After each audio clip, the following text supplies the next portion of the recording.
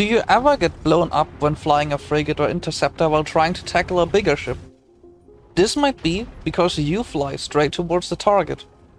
This results in your transversal being extremely low, making it incredibly easy for the enemy to hit you, regardless of how fast you go.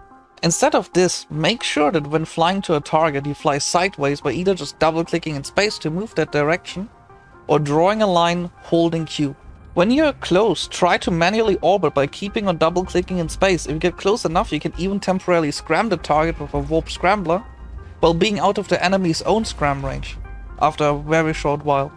If you do this, you will be a lot more alive when tackling an enemy, as you can see here. But if you did enjoy the video, consider checking out my channel. I have a lot more videos on there.